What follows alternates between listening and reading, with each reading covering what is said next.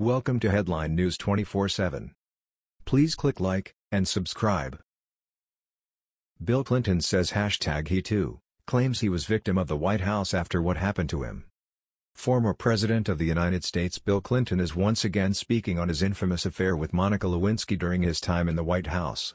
As usual, instead of taking ownership of his actions, Clinton insists he owes no apologies, least of all any sort of personal apology to Monica herself for his part in turning her life upside down. Clinton has a book coming out, but when he sits down for an interview, the Monica Lewinsky scandal keeps appearing. In the tense exchange, when asked if he had apologized to Lewinsky, he initially said yes and quickly said no and that he did not owe her an apology.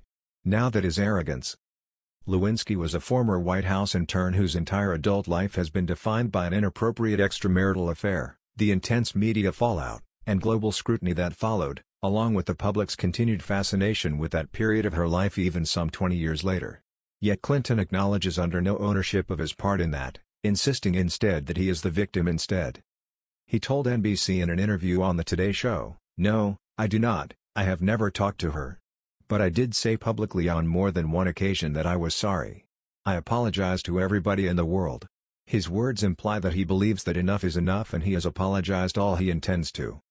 As the Daily Mail notes, the former president is more famous for his Don Juan-like seductions than for his policy legacy, portrayed himself, not Lewinsky, as history's victim in the mass media's retelling of the 1990s saga. "A lot of the facts have been omitted to make the story work," he declared. "I think partly because they're frustrated that they got all these serious allegations against the current occupant of the Oval Office and his voters don't seem to care." And Clinton complained in the interview that he left the presidency financially ruined because of the costs associated with the legal consequences of his actions.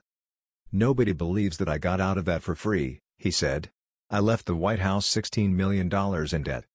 He's worth about $80 million today, aided by an aggressive schedule of speaking events, many of which paid him six-figure fees for individual appearances. Many Americans contend that Clinton was a whopping $16 million in debt because he was a grown man, an adult, 50-something man in a powerful position who used his position of authority as the President of the United States of America to seduce a 21-year-old unpaid intern in the Oval Office.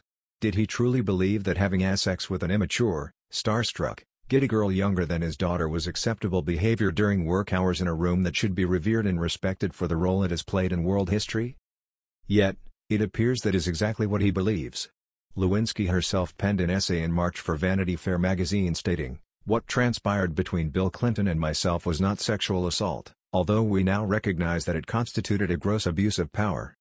Decades later, Lewinsky is still suffering from the aftermath of being publicly humiliated by Hillary Clinton and the aftermath of being identified globally as the woman the President of the United States kept on the side and used for his own pleasure just a few feet from the Oval Office.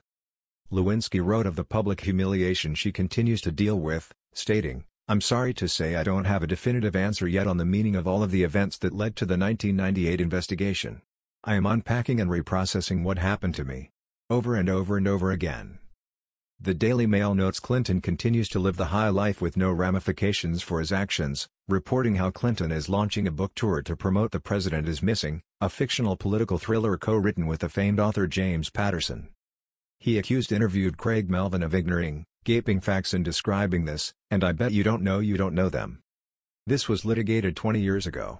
2/3 of the American people sided with me." If he were president today, he said later, his most famous extramarital affair wouldn't be an issue, because people would be using the facts instead of the imagined facts. Patterson, too, defended Clinton, by comparing his sexual affairs in office with those of two preceding Democratic presidents. "It's 20 years ago, come on," he blasted Melvin. "Let's talk about JFK, let's talk about, LBJ. Stop already." Clinton piled on. "You think President Kennedy should have resigned? Do you believe President Johnson should have resigned? Someone should ask you these questions because of the way you formulate the questions," he jabbed. "I dealt with it 20 years ago, plus."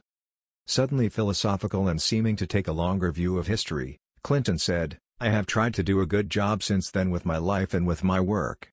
That's all I have to say to you." Perhaps someone should remind Bill Clinton that his sins helped lead us down this slippery slope all of those years afterward.